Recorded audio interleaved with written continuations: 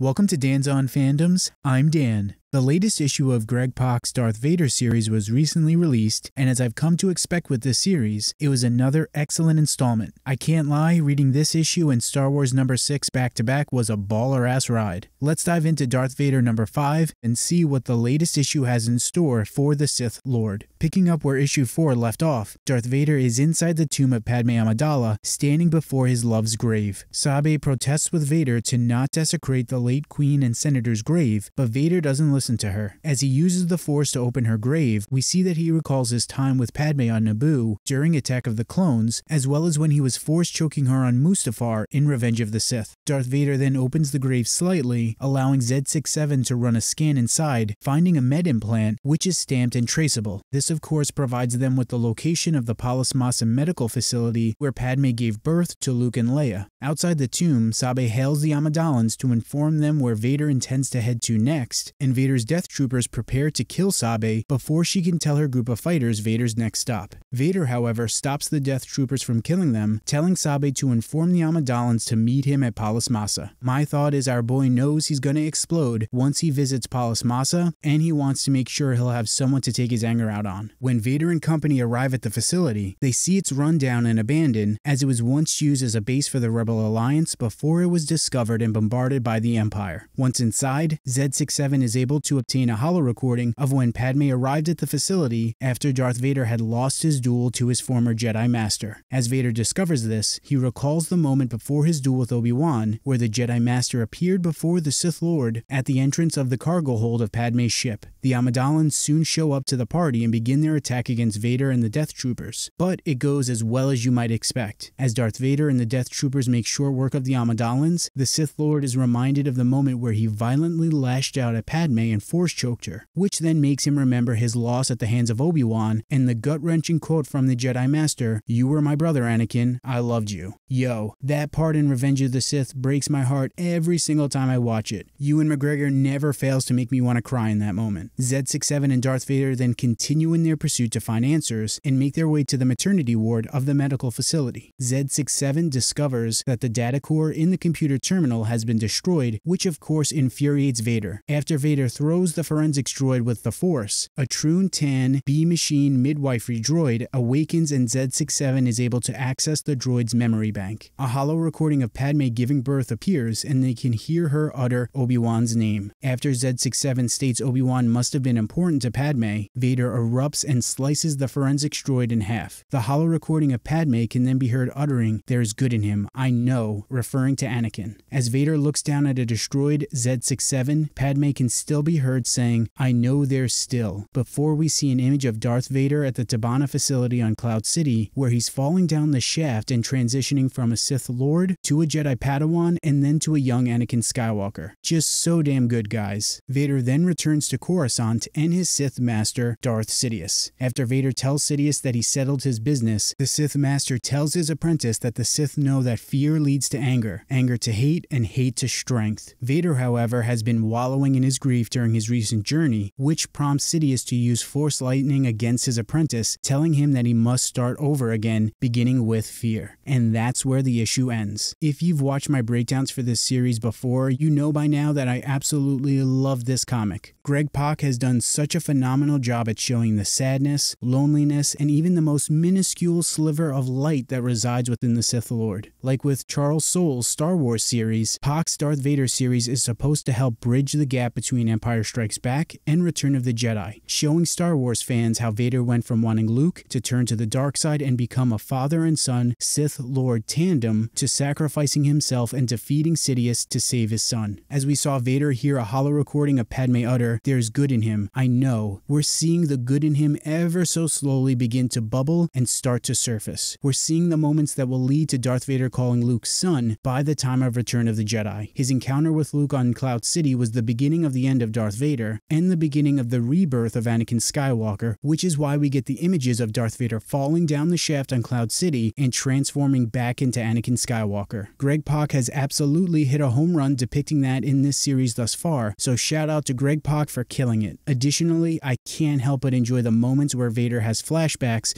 to events that happen in the prequels, as well as his flashbacks to his moments on Cloud City in Empire Strikes Back. Not only does it help hammer home the anguish that dwells within Darth Vader, but it beautifully ties together the events of the prequels with the original trilogy. Insert chef's kiss here. Darth Vader number 6 will drop on October 14th, and Star Wars recently dropped some panels for that issue on their Instagram, which shows things are going to pop off between Vader, Sidious, and the Imperial Guards. Additionally, the cover art for Darth Vader number 8 has also been released, which depicts Darth Vader encountering the Eye of Webbish Bog. During a panel at Comic-Con at home in July, Greg Pak said that the next arc of Darth Vader will tie in with the sequel trilogy, and I speculated that Darth Vader would be traveling to Exegol, so my theory is starting to look like a strong possibility. But what do you guys think about Darth Vader number 5 and Vader's story up to this point? Let us know down in the comments. Want more Star Wars content? Check out some of our other videos. Please like and subscribe, and stay nerdy.